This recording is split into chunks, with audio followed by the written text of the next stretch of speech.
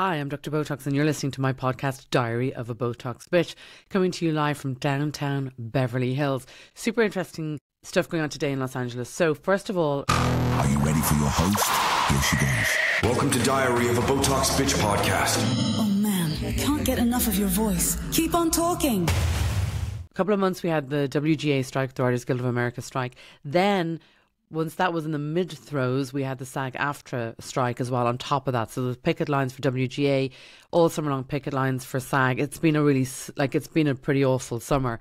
So a lot of people, comedy is my number one thing, but a lot of people then jumped into comedy because creative people, we need an outlet. It's like in the morning time, I don't want anyone to come near me in the mornings. I'm creative, I'm thinking, I'm pondering. Sometimes I'm sitting in a cafe writing. Sometimes I'm just contemplating life. I don't know, just creatives were weird. And the older I get, the more creative I am and the more my creativity and that side of the brain needs to be fed. So the whole joke here is all summer long, everyone was on the picket lines.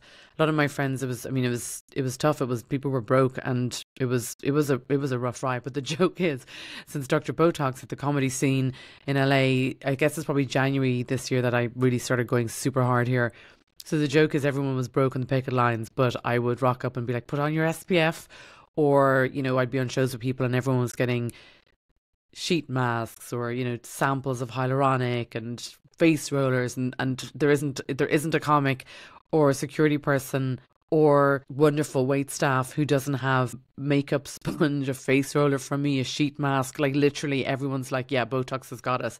So today though was super fun because I had a commercial this morning, which was great, and then last night, as you can probably tell from my social media, I was at the Laugh Factory. I turned around and suddenly I'm standing beside Dave Chappelle. I wasn't downstairs. I was in the green room up the top, which is kind of mostly comics only.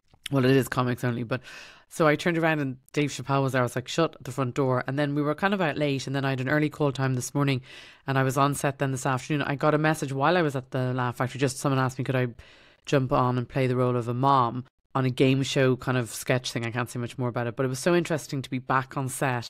And for me, it was a really good run out today because things have been shut down for 6 months. And I got to tell you, it was a much bigger set than I thought it was going to be. And it was a big American set, big crew, super set up, like huge sound stage. It was badass. And I got to say it, and I said before, it was like RT, which is like the network at home, but it was like 10 times the size. It was huge, super well looked after, super just fab.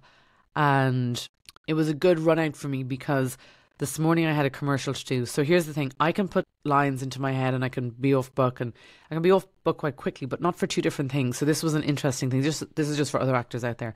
This was an interesting thing. And obviously my stand-up set, whether I'm doing 5 minutes or 20 minutes or whatever, you don't just make it up as you go along. It's pretty much a similar subject throughout. Does that make sense? So you'll have your punchlines and your premise, and it's not like you get up there and you're just making it up. It's almost like a monologue in some ways, but you've got to make it sound like it's coming for the first time. But that's, so, I'm used to learning stuff. And the first time you run a set as well, it's probably the most exciting because obviously the stakes are higher because you don't necessarily know it or whatever. And you're not going to run it on a big stage the first time. It might just be an open mic, or you've done it on an open mic and then you're running it on maybe a B club stage, in the Valley, or something like that. There's a club in Burbank, so it's not like the big clubs. It's not like the Comedy Store or the Laugh Factory or the Improv. And then there's other clubs in the Valley as well, like the Comedy Chateau is it's really up there with the best of the best. So anyway, long story short, I was on set today. It was fabulous. It was great. But this morning I had to do a commercial, so I had to learn the lines for that. And I couldn't put the other lines in for the afternoon until I had done that. I know, weird. I have my brain is in compartments. And also as well, I don't talk about this a lot, but I'm really dyslexic. Now it doesn't really affect me on a day-to-day basis because whatever way I've trained my brain, obviously I have 3 degrees, 3 masters, I've worked around it. But when I'm tired or when I have to learn lines like that really, really quickly. So this morning was squared away. I didn't even get to stay for lunch in the first set because it was more West Hollywood, West LA. But we had to travel quite far, not far away, but it was a good, it's half an hour drive on a Sunday. If you get to 3 o'clock on a Monday, it's an hour and a half. So we had to get away really fast off this morning's set and then get on set, which was fine actually, because we got there in plenty of time. And also they were just breaking for lunch. So they were like, we're so sorry. I was like, oh, I don't care. I'm here. We're good. Don't panic at all. And we were all set by 8 o'clock, so it wasn't like a terribly long day for the second half. But it was just interesting, the fact that it was just interesting the way my brain works. I had to get this morning squared away. And then, because I had to learn the lines pretty quickly and fast, I found myself like, and I do this sometimes, I'll draw little pictures, or I know it sounds dumb, but again, it's just tricks of the trade for, just today was a fast turnaround. There was a lot going on today. And then on the way home, one of my friends runs a show and I popped in just to give him a hug. And he was so sweet. He was like, do you want to jump up? And I was like, oh my God, I really do. But I also have an early call time tomorrow. And then I have a massive show on Friday. So this week is a busy week, and then it just eases up a little bit. And if I'd stayed tonight to jump up, I would have been 11, 12, 1 o'clock in the morning by the time I got home. So I came home instead, and a little chill out time, and I guess, you know, just relaxed a bit. But here's the deal. I wanted to talk about that for a minute. It was just interesting to see how my brain works today under pressure, but also I just pivot and whatever. Here's the thing. If you're dyslexic, or, you know, you've a little bit on the spectrum or ADHD or anything, like, the blessings are so vast.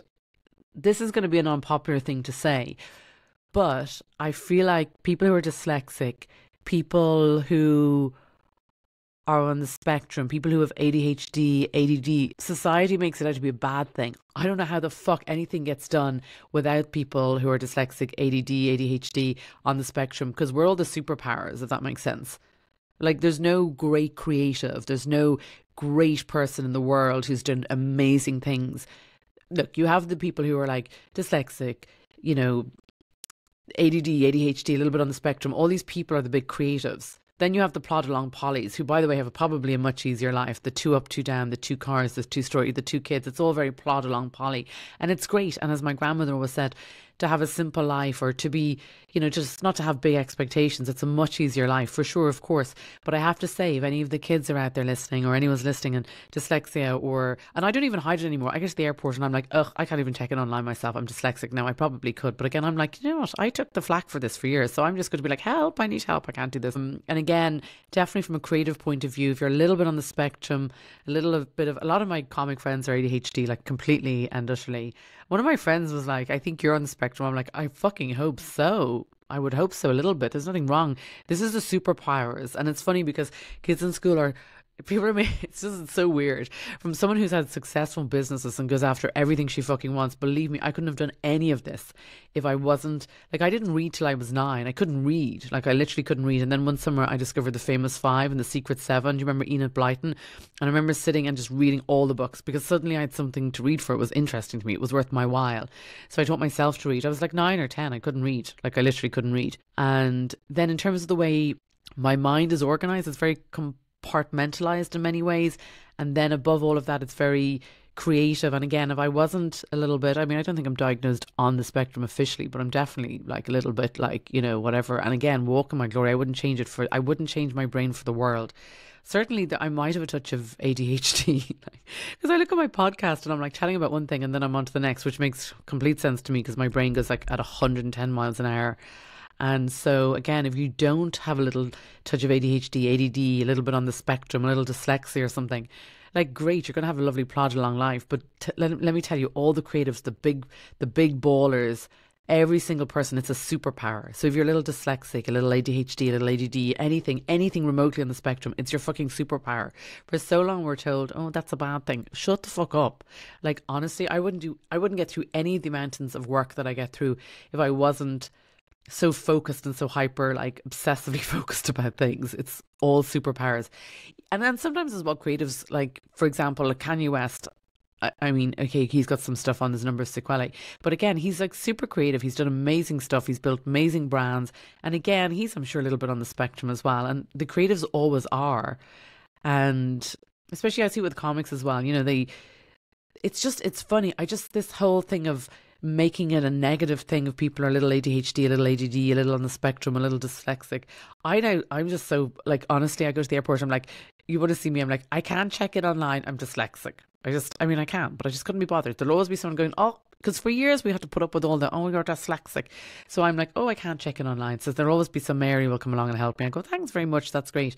Then I get to the next thing and then I'll be like, oh, I can't stay in the line here. I have anxiety. I need to go in the quick pass. You want to see me in the airport, and like I literally, you've never been seen someone so vocal. Oh, I've this, I've that. Like, oh, I've a bunion on my foot. I can't stand in line. Like, I have no. That's why, honestly, everyone's like, would you get married? And I'm like, if he had a G650 private jet, extended range. Obviously, we're hatching a plan at the moment because we might have Dr Botox for president, in which case I've just had confirmation that the Irish presidential jet is going to get an upgrade for 45 million. So listen, your girl is going to have a private jet by the end of 2024, early 2025, whatever way we do it, be it president of Ireland, or we'll marry me off to somebody, whatever. But again, I hate flying commercial, even flying business class. It's grand when you get on the plane, but by the time you get on the plane, you're all stinky and everything's disgusting.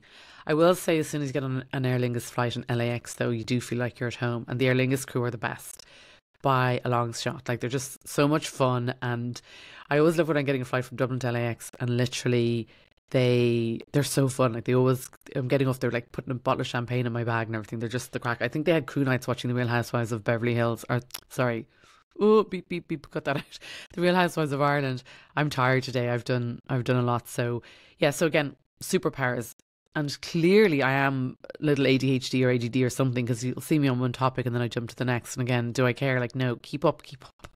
You know, it's funny. I just, yeah, it's a superpower. Like, if you're a little dyslexic or a little, because you have other, and also as well, people who are dyslexic or who have ADHD or any little sequelae, just even something slightly off the nose, you'll find that you're, like, I see patterns. This is, you'll laugh at this, but like, it's so obvious to me. Certain things are just so obvious. I can read somebody in about 2 seconds. I can just decode people so quickly.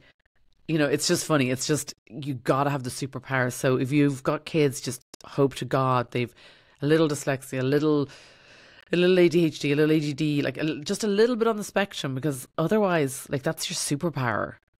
That's your big leverage, you know, just having that mind that's just a little bit, that brain that's just a little bit off the nose, that's just a little bit to the left, because that's where you really can gear up and grind out and really create such magic with whatever. Like, look at Kanye West with the brands he created.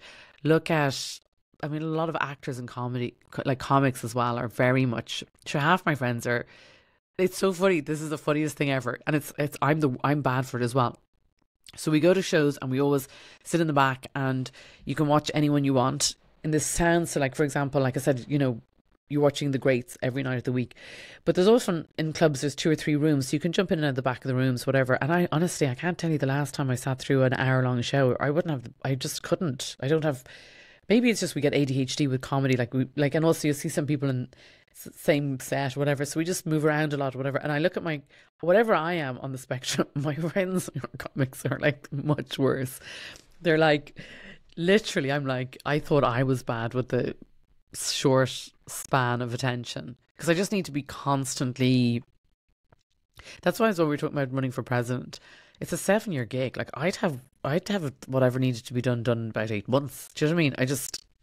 I couldn't be doing one thing for 7 years. It would be weird, or to be in one spot for 7 years. But anyway, yeah. So basically, the whole point of this podcast is, or this episode is, literally, if you're dyslexic, if you're a little bit dyspraxic, if you've a little ADHD, a little ADD, if you're a little bit on the spectrum, even if you've like a little, like you're, you know, there's certain sequelae, or I have friends who like as well, who are just, they've a touch of autism. And again, just the level of, once you get in your zone, like, or once you get in your lane for whatever it is you're meant to do, it's just a joy, because you can just change gear and grind it out. The plod along pollies are always going to be plodding along in the slow lane, and they've an easy life, and sure, you know, grand, leave them off. But those of you who are a little, like I said, a little dyslexic, a little ADHD, a little ADD, a little on the spectrum, just find your thing, and then hit the play button and just watch yourself just soar. It's your superpower. It's your superpower. It's your superpower. I honestly, I can't even tell you. And then it's funny, because certainly there are times when I think as well, like, for example, I can think of certain times in my life where I've done things, or like, for example, I sailed across the Atlantic. So I must have been about 21 years of age, and I sailed across the Atlantic from Fort Lauderdale in Florida to Portsmouth in the UK. It was about 3 weeks and 2 days at sea. Nearly lost my motherfucking medulla because I was so bored. In many ways I wasn't. What we did was, there was a crew of 6, it was a 120-foot schooner, and basically I had been working on a motor yacht Octopussy, which is this amazing American motor yacht that was parked in Antibes, in the International Yacht Club d'Antibes. So I had worked on that, and then I went back with the crew to America, and then there was another delivery of a boat back to England. So rather than fly back, I said, oh, do you know what, I'll just sail back. Because of course, you know, like I said, again, it's superpowers. It's like, it's always wanting to do what's a little bit off, or the sense of adventure, or I don't know, whatever. So anyway, we set sail, and it was like 3.5 weeks at sea. And it's so weird because, again, your superpowers are your best asset, but then at times they're your worst asset, if that makes sense. Because like, I just didn't, it was boring. Being at sea was fine. There was dolphins. There was days that there was such bad storms. You know, like, I think about it, there was such bad storms one day. We all had to be like tied onto the boat and stuff. Like, I was younger. I don't know if I'd have the guts to do stuff like that now. But anyway, at the time, I'm looking back going, it's no wonder I didn't fall off the side of the boat. And I don't know, like, whatever. But again, these are the moments of just exceptional decisions to do exceptional things, to, you know. And again, I feel like if I was a plod along Polly, I would never do those things. I would never make those choices. I would never have the capacity to decode stuff and see where the opportunities are and to groove and pivot. And anyway, that's just my thoughts. So if you're dyslexic, ADHD, ADD, any of these, they're all superpowers. They're such fucking superpowers. You have no idea, like literally superpowers. And you just got to find what your thing is. Because listen, lots of people who are just plod along pollies, they can just do whatever. It doesn't really, nothing excites them anyway, so they can just plod along. Whereas if you're like me, you've got this thing that you're passionate about. Like, I don't even want to go to bed tonight because I've had such a good day, and it's just annoying that we have to sleep as humans, because I just want to keep grinding through my work list of my things, because I love what I do. And if you like what you do, you'll never work a day in your life. And again, it's very diverse, because I was on set today, I was doing a commercial. That's fun. Then I got to do, it ended up being a sitcom. It's a half-hour show, and there was a set script, but also there was moments where we were able to improv stuff and workshop stuff. And then on the way home, I stopped in to my friend at a show, and I really wanted to go up, but I was like, I knew if I didn't get home and get rested, I'd be in no good shape for the rest of the week. So it's diverse. And then obviously I have my skincare. And again, I couldn't do this if I didn't have a mind that was able to work 5 different things at the one time, if that makes sense. So if I didn't, and then when I'm tired as well, like definitely when I'm tired, it's harder. Or like today I had to learn 2 sets of lines for just 2 different jobs. It's the way it's been, because we've been playing catch up because we had the WGA and the SAG-AFTRA strike. And then other parts can be very fluid, if that makes sense. That's really, it's just, I'm just interested today. I'm just thinking and reflecting on the day and how I managed my day today, both in terms of timekeeping and organisation and stuff. And then I'm blessed as well, because when I got to the second set, I hadn't eaten lunch because I had to get a hard out and get on the road we had to beat the traffic and stuff. And even though there was a driver and stuff, we still had to leave, and I probably should have grabbed snacks in the car, but I didn't, and that was kind of my bad. But then when I got to set, there was a delay in the afternoon shooting, and then we broke for lunch anyway, so it all worked out. But it's just, and again, I should know that I have to have snacks with me, and I could have grabbed snacks off craft services as well, so that was kind of dumb of me. But it's just interesting, on a day like today, I realised the challenges could be a challenge, but actually I make them my superpower. And I'm just saying to people who literally, you've got dyslexia, don't hide it. Just be like, I say it all the time. I go to the airport literally, and I'm like, oh, I can't check in at the self-check, and I said I'm dyslexic. I go to the doctor's office, and they always want forms filled out. I was like, I don't have 2.5 minutes brain capacity to fill out a form on an iPad. I just wouldn't have the capacity. So I'd be like, listen, I'm dyslexic. I don't have my dyslexia glasses. I don't even have dyslexia glasses. But anyway, the point is, use your superpower to navigate the world, and don't be afraid to walk in your glory and tell everyone who you are. Just be authentic. And again, I'm sure my friends say to me, they're like, you're definitely a little ADHD, because everyone here in LA is ADHD or ADD or whatever. I'm like, I probably am. And again, it's just still a superpower. It's a superpower. Anything that's a little bit off the nose, anything that's quirky about you. Society is so, especially growing up in Ireland as well, I feel like they're a lot better now, but it's so, like, honestly, the geniuses are all a little bit off the nose. The people who really high achieve in life, all a little bit off the nose. The creatives, all a little bit off the nose. So you don't want to be a plod along Polly. So if you have, put a comment here, if you have ADHD, ADD, a little dyslexia, a little dyspraxia, a little on the spectrum, a lot on the spectrum, anything, just put it below, because you're like, you have to realise that you've got to walk in your glory and that you have superpowers, the best superpowers ever. And then other times as well, it can go against you. I remember I worked, it's just so funny, I was just thinking about working on boats, because I sailed across the Atlantic, like I said, and again, obsessively trying to get on the boat so I could sail across the Atlantic. And then we used to do 4 hours on watch and then 8 hours off. So you would sleep for 8 hours, which was fine. But if you were doing like 12 a.m. to 4 a.m., it wasn't the worst because you could just stay up and do on watch. But if you were getting up at 4 a.m., that just doesn't do well with me. It's not my circadian rhythm. So we missed the Azores and we had to survive on Snickers for the whole last week because we didn't get to pick up more food and everyone was pissed with me, like whatever. So yeah, we do have superpowers, but also sometimes not so superpowers. But then also another time I remember I worked on this boat called the Trois Frères in Antibes the first summer after I finished school, and my job was super easy. I had to just drive the Ferrari and go and get the ex-wife and the kid, and then they'd go out for the day and we'd all swim off the back of the boat. It was really good. But the funniest thing happened, one of the days they were doing a charter on a smaller boat, so they sent me to be the stewardess on board with the captain, and I was like, sure, grand. And they were all getting out of the boat. It was the funniest thing ever, which again is like when sometimes you mess up, and I would have been embarrassed, but now I just laugh. But I had to do a stewardess, and then they were all getting off the back of the boat and they were getting on a tender, and then I was trying to tie the tender, and I don't know how this happened, but I ended up falling into the water in front of all the guests. And I remember, and it was just because, I don't know what it was definitely something just didn't connect in my brain or whatever for that split second. And I remember being mortified and I was saturated. Luckily I had to change of uniform, so it was fine. And I didn't know why at the time, but it kind of bothered me. I was like, oh my God. And now I would just be like, whatever. So maybe that's just something, as well as you get older, you get more comfortable in your skin. I don't know. Who knows? But I was just commenting on today. I was on a big set, LA. It's all over my TikTok and social media, whatever. It's just fun to see. And again, it was just interesting to me, for me to watch my brain now as I'm older compared to, and how I managed the day and how I managed having to learn 2 different scripts with very short turnaround. And also I had to clear the decks on my commercial this morning and have my brain almost like the cachet cleared before I could put the lines for the afternoon in, if that makes sense. And it's just interesting to see, because whatever you're struggling with, if you're 12, 13, 16, 18, 22, whatever tasks you're struggling with or whatever, you'll find as you get older, those very things become your absolute superpower. So I guess that's what the message is today in a 20-minute podcast, in the most roundabout way, because I probably do have ADHD. But my point is, the things that you struggle with when you're like 16, 13, 12, 18, 21, 22, the things that are frustrated, whatever happens as you get a little bit older, your brain compensates, and then you get into this grind where they're your absolute superpowers. So I guess the moral of the story is today is, if you are struggling with ADHD, ADD, Asperger's, any of these things, they're all superpowers. They're like mega superpowers.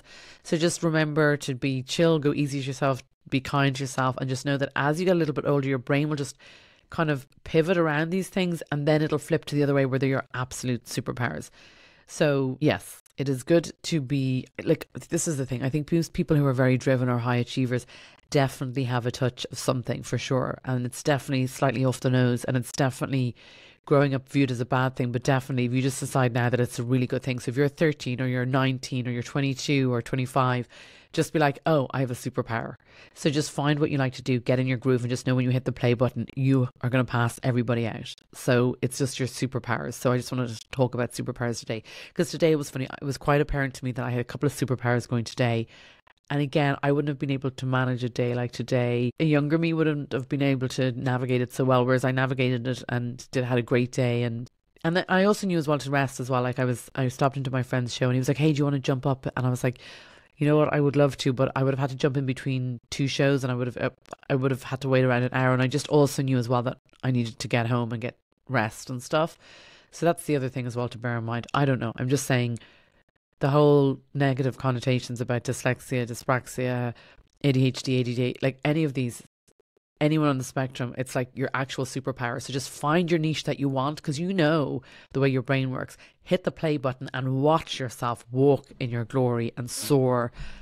Honestly, like really, I can't say it enough. Just remember, these things that we're seen as a negative thing and may have connotations, believe me, any of the brilliant people who've done amazing things in the world, they're all the same as us. Like they've all like a little something on the spectrum, a little dyslexic, they're a little, like, it's all just superpowers.